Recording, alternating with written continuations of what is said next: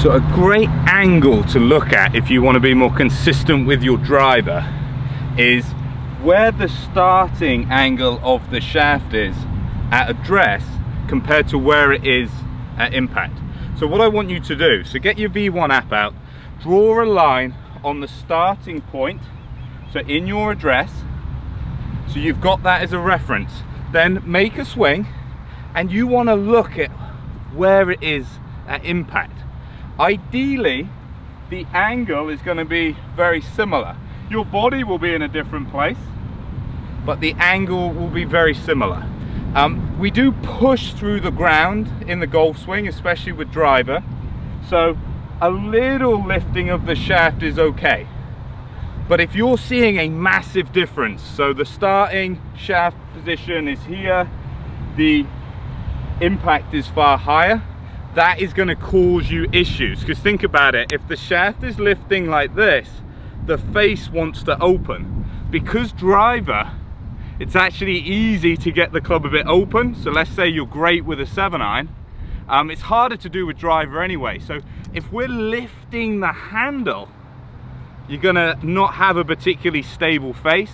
What tends to happen as well, you end up hitting out the heel, and the heel isn't the best place if you want great energy transfer. So you're not gonna get bang for your buck.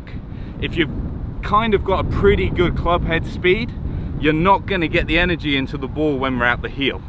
So check this and see, is this one of your problems?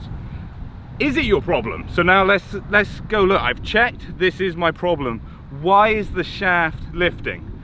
It could be for many reasons, but if I was to take a guess, when you get a little steep in transition, we need to push up.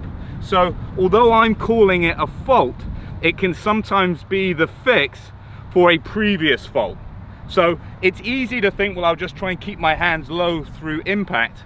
But what I would rather you do, so if this is your problem, think far more about shallowing the club early, so then when the club comes through, you don't need to.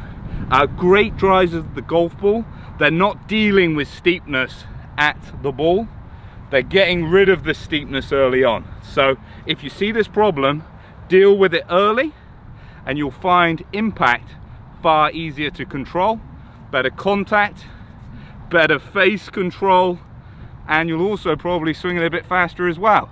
Win, win, win.